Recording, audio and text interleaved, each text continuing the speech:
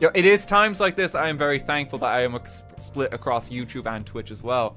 Because even if something does happen to YouTube, I'm still here. I can still entertain folks, and I'm very thankful for that. Like I've gotten a lot of support that I'm able to do this pretty much no matter what happens. If worst case scenario happens and we have to go to like the Walmart VR metaverse, and that's the only avenue left for streaming, I know I'll see some of you guys in Walmart.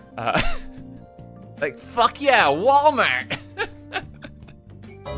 No, sorry, Kroger. Sorry, we have some taste here. I've been to Kroger, right? It's really expensive.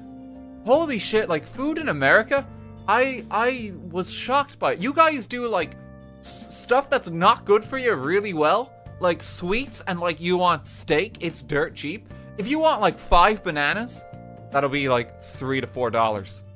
And it's like, holy shit, that's so expensive.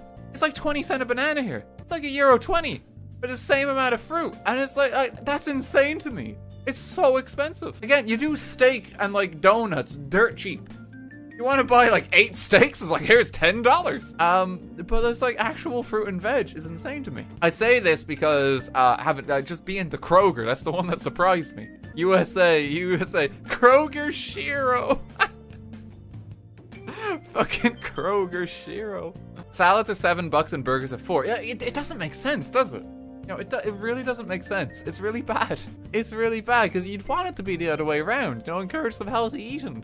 America, the inflation nation. Oh, Jesus. Based damn corporations.